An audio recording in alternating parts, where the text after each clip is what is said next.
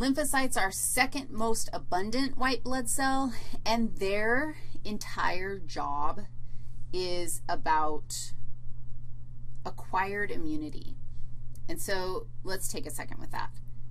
Acquired immunity. So what is acquired immunity?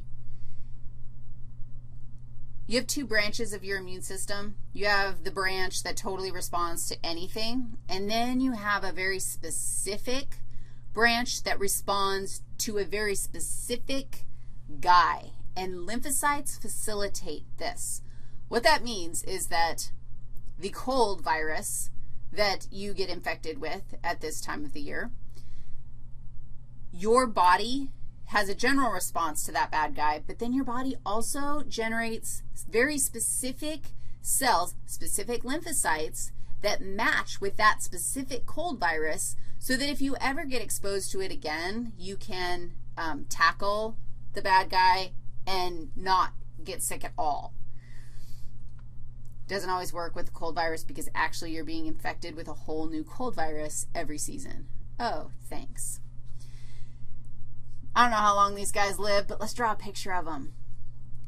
They look like they've got their little circle cell, because you know it's a cell, and then they have a big round, moony-looking nucleus. And look at the comparison. Like all my nuclei are kind of funky, and lymphocytes have a big nucleus, which we probably could do some work and figure out how that was related to its function, which might be kind of fun.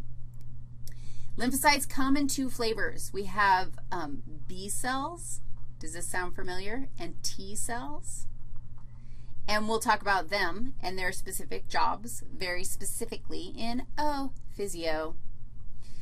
There was something else I wanted to tell you about basophils. Everybody stays in the circulation except for monocytes, which become macrophages. And basophils actually migrate into the tissues as well, and they become mast cells.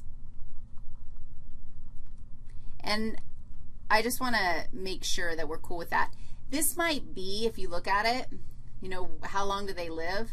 Well, who knows, because they actually migrate into, oh, no, it wasn't the lymphocytes. It was these guys, but we did know how long they lived. Ignore what I just said because I knew what I was saying, but I was saying something different than I thought I was saying. Okay, that's a perfect time to say, let's call it good. You've got everything you need about blood, and the next time I see you, we'll be talking about the boom, boom, boom, boom, heart and how much I love you. Okay, bye-bye now.